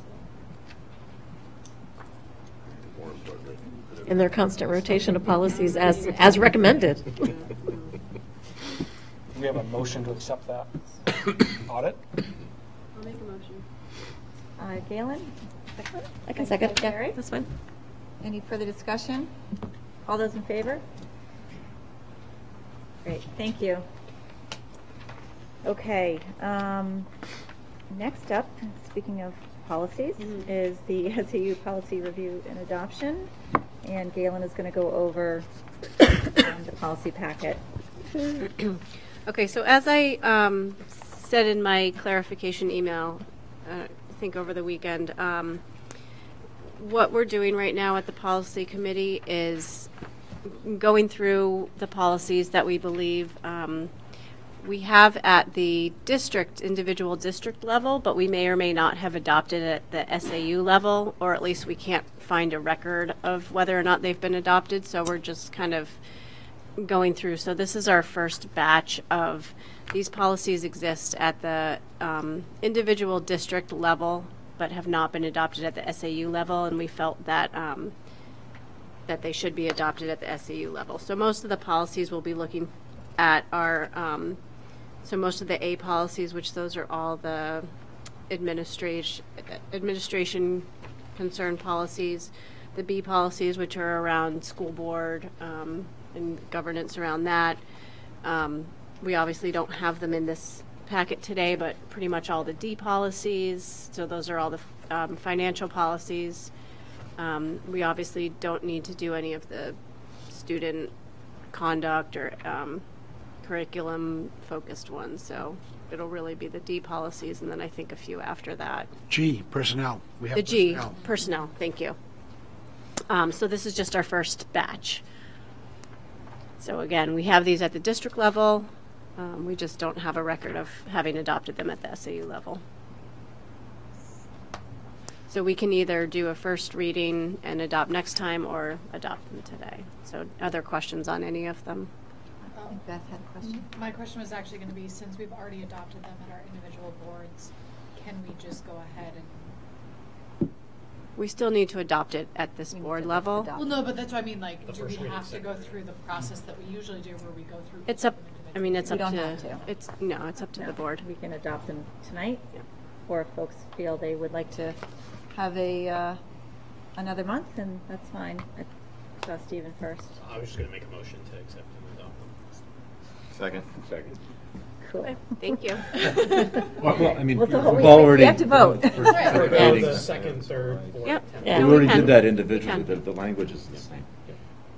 Okay. Just a point of order, this one, BEDH, the heading should read SAU39 instead of Sauhegan. Okay. Okay. So we can make that We'll just clerical double check. change. And in fact, Yep. yeah, 10 of 11. just so it's clear. In Yeah. fact, What? wherever, it should be all the districts that are across the headings, as just a notion. I didn't even notice. Alphabetical order. Amherst, Mount Vernon, Sauhegan, and then if it's an SAU, at the SAU at the end, maybe. I'll take care of it. That's fine. You know what I'm saying? Yeah, I'm You fine know, with that. going forward, Yeah. because if it's all three, now we know. Then You it's look clear. up here and you just know. All three, yep. And you're like, oh, this is the Sauhegan policy. Do we have that policy? Is it also at the SAU policy? Right. No. Oh, Okay, so, everybody's there. so was the motion to accept all policies Except all the policies Yes. in the packet. in the packet? Yep. And there was Go a second? Yep. third reading. Okay, God bless and you, I there's, guess. was there any further discussion on that? All in favor? Excellent, all opposed? Motion passes. Thank you. Great, thank you very much. Update on HB 1612, data and security in our schools. This is for Adam. Yeah, I'm going to defer to the assistant superintendent, who's Oh, done, Christine. worked closely with our technology department on this issue. So Christine. Yes.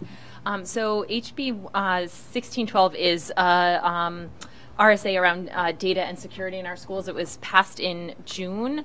And the big thing it calls for is a data and security plan to be developed and then adopted by the school board by June 30th. So the tech department has been working really hard. I've been working closely with Bruce and with Greg, who is our network administrator at Sauhegan, to start examining our security, making changes around security. And there are things looking at our network, looking at our servers, looking at all of our computers, looking at really personnel and how we interact with those devices and what training we might need.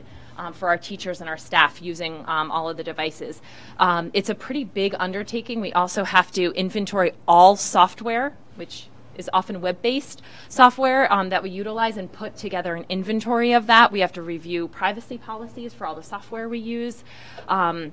So this is a pretty big lift for us, but we're lucky that our tech department has been working, since this bill was passed, to start making changes, incremental changes, and we'll, feel confident that we'll have that to the boards. Our plan would be to share at an SAU board meeting. We plan on creating one that actually would then be adopted by each of the boards. So one data and security plan, since so much of it is the same or nearly identical in each of our districts.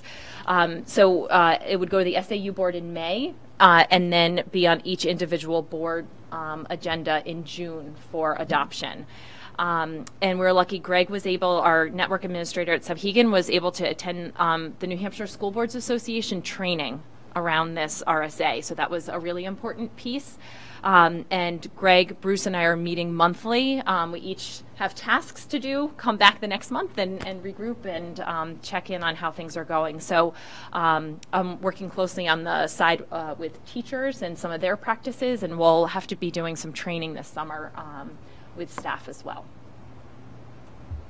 Questions for Christine? Galen?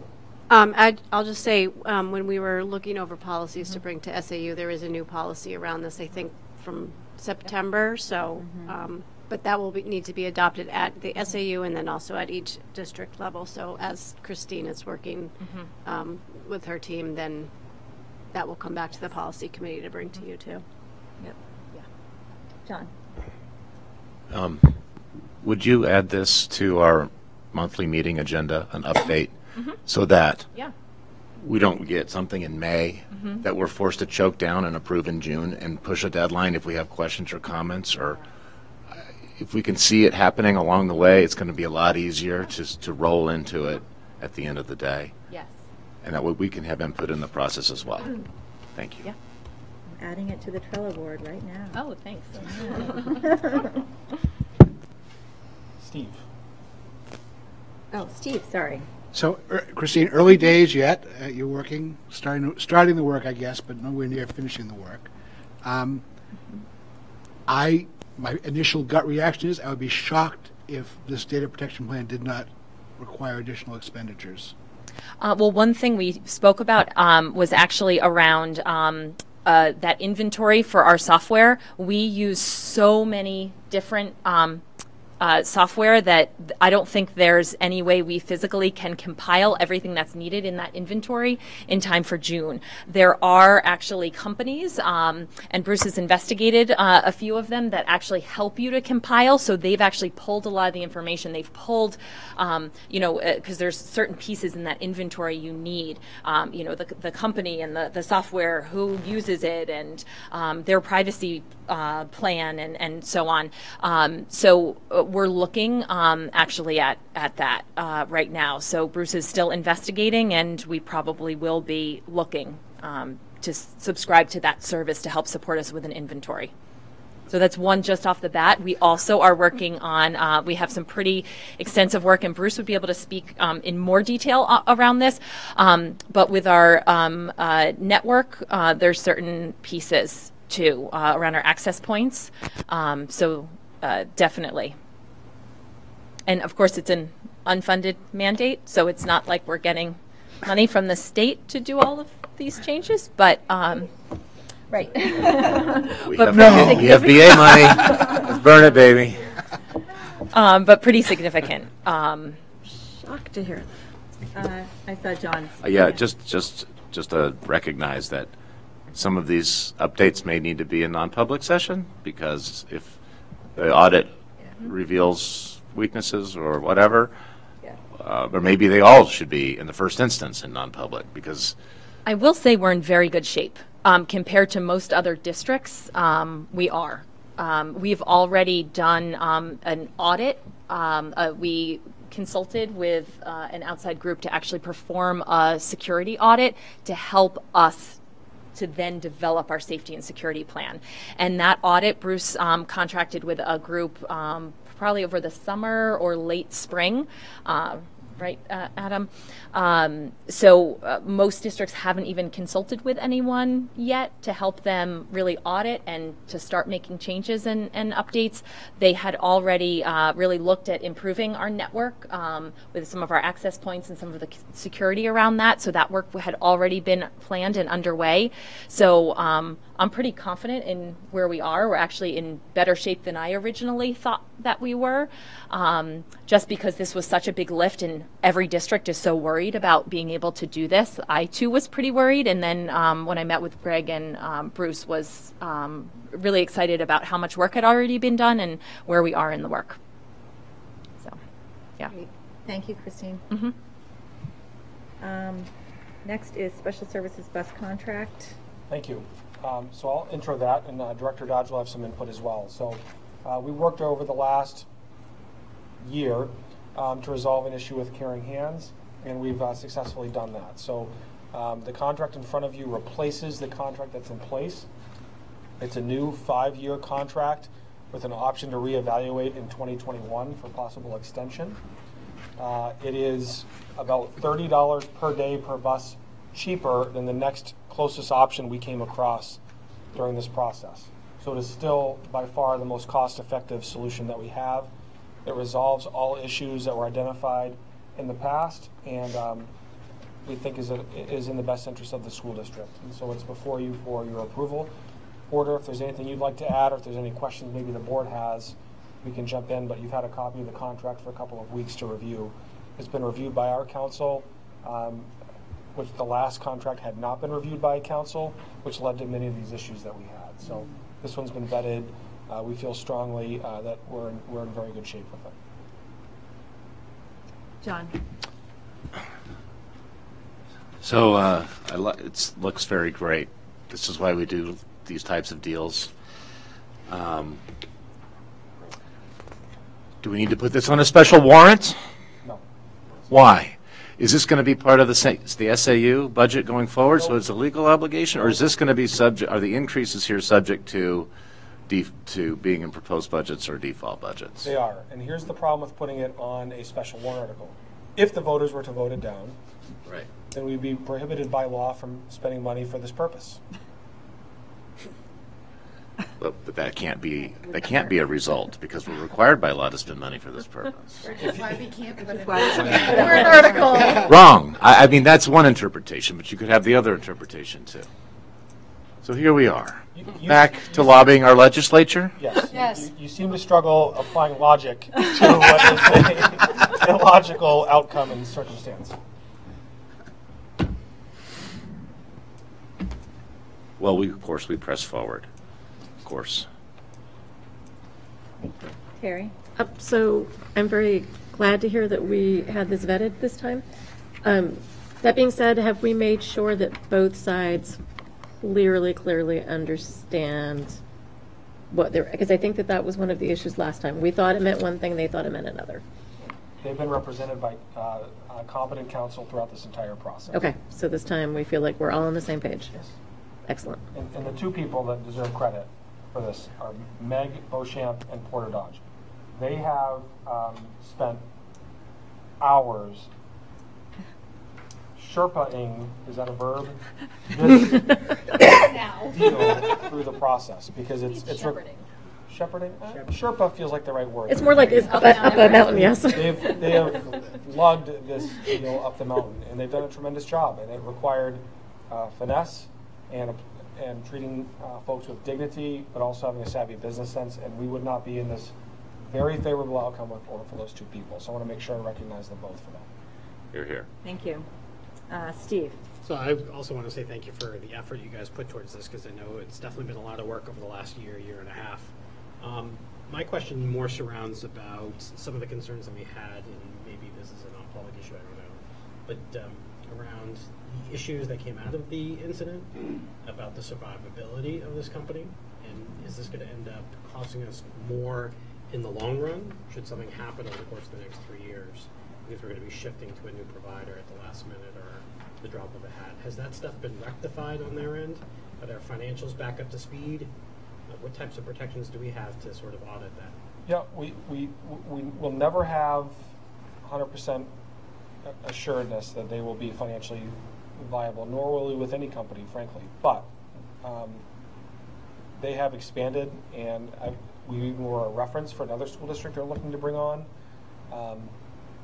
down the road from us, and so we feel more comfortable with their financial viability. But they are a very small business, so there's risk. There's no way to mitigate that.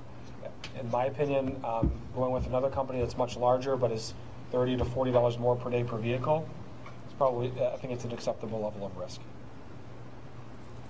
Thank you. Beth?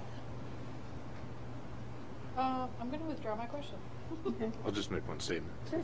Our hiring them Reduces our risk. if we have stable employment helps reduce our own risk. So, Yep, cyclical. yeah, that's it. Bob and Howard. Yep. Bob? Just a question on the fuel, $4 a gallon. I understand is a kind of a high end. Right now, gas and oil prices are about 50 below that. I'm sure we can't save money by maybe over under some other means to, and I don't, $4 a gallon. I've seen that for 10 years. Yeah, where, I'm trying to find that. Porter, you know the contract better than I do. So, thank you. What page? Carries shall purchase some costs all required operations. Yeah. Two rights for assumed form which carries cost exceed district will reimburse carrier provide documentation to substantiate its fuel costs and bring to the cost. So that's the other contracts that we look at all had that as a figure as well as did the old. So we're only on the hook if it goes above $4 per gallon. Right. Right, and I'm just looking to see if there'd be any opportunity to reduce the cost. Well, we're not paying for their gas. They pay for it, but for It's a caveat. yeah, It's yeah. The Top features end. contracts. Okay. protects their downside risk. But we don't have anything to gain by asking for something lower. Similar to what we do with buses. My Howard, question yep. is, number 10. Yep. The district shall pay carrier the full rate per bus for scheduled routes on days when school is canceled. Do we do that now with the big buses?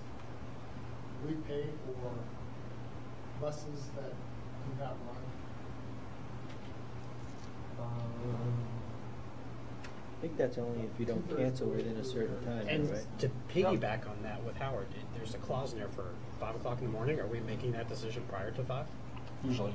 Okay. That's usually my drop dead date, but not always. Okay. But I feel more motivation now after becoming more familiar with this contract. Well, it also says that we get it back if they have to make up snow days that we trade off. Does the next sentence clarify it? Yeah. In the event of cancellation? Porter? We have 5 days Would built you in. go over there? And we Thank you. cancel school for 5 days, and they get paid for those 5 days. Why? Why Yeah. should we do that? Well, if you read the last sentence, in the event of cancellation for inclement weather, district shall receive a credit for amounts paid to the carrier for the canceled day if the day is made up at the conclusion of the school year. But what they indicated, two things that they said to us. First is when they put a bus on the road or a van on the road and they show up at a kid's house and the kid's not going to go to school that day. Well, now they've paid gas and for the driver and blah, blah. So we're on the hook for that. And that makes sense to me. The other thing is if we cancel school after the time which they negotiated at 5 a.m. and they put all their drivers on the road, then they're on the hook for that. We're on the hook for that as well. So that was. But this states that we pay for it no matter what. We pay, the Even if you district make shall the pay call. the carrier full rate per bus for scheduled routes on days when school is canceled. So if we cancel school, we're paying them for setting idle. Yeah. Do we do that with For 5 days. big buses? But I think, I don't think we do. Howard, I think at the end of as was said, if we cancel with no school tomorrow, we have to make those days up at a certain point. So, and they don't charge us extra for those. Those days are, if you will, credited. But we don't. We have 5 days built in. We've only done 2, so during that 5-day window, We're paying them we're 5 still days. paying them. So Even though we'll clarify this, and we Yes. understand how it should be, but I agree that it says on one hand that if we cancel before 5, we don't pay, but then it says we pay on every day it's canceled. That Yeah. doesn't- It can't be both.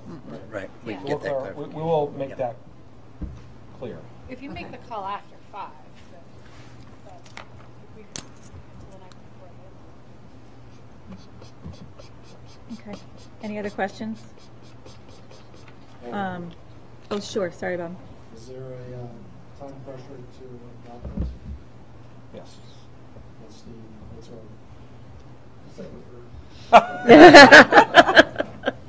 Okay. This has been a very long road. I know I can fill you in later on some of the regs. Yeah. So how do we address the issue?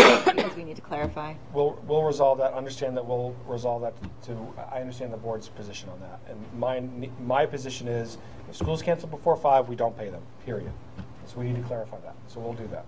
Okay.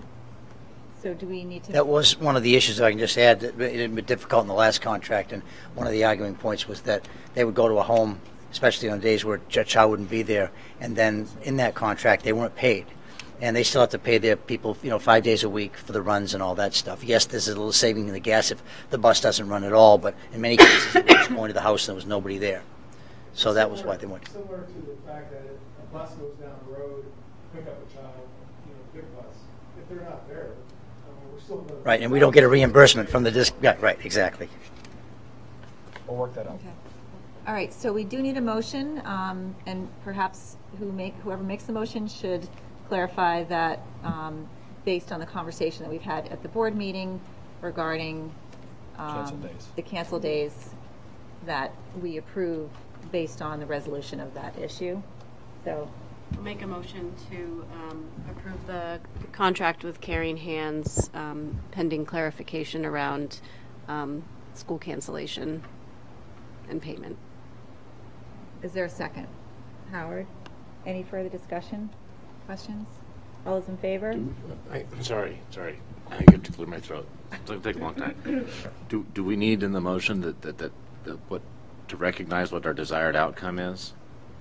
I mean, I don't think that you do, but can we state for the record what is can we agree that the desired outcome is that if we notify them before a certain time, 5 a.m., that school is canceled, we don't pay for that day. For that day, that's the idea, right? yes. Yep. And we'll find language to support that idea. Yep. Okay, Did you get that, Danae? Okay, thank you. great. Thank you. Yep. Okay, so it was motioned and seconded. No further discussion. All those in favor? Motion passes. Thank you. Thanks, negotiating team. Yes, thank you, Porter and Meg. Okay, that concludes our meeting. We do have a brief non-public. Brief. What? Yes. It says non-scheduled. It's going to be It brief. doesn't say none scheduled. It The says original 91A3, agenda said it. C, and Yeah, it's going to be brief. L. I guess that's L. All right, so, Motion to enter adjourn? non-public. Seconded. roll call. Hence, yes. Who's my yes? Coughlin, yes. Manning, yes. Tracy, yes. Tremblay, yes. Glover, yes. Beam, yes. Eckhoff, yes. We don't need you. No. Top. Driscoll, yes. Thank Did we you. lose one?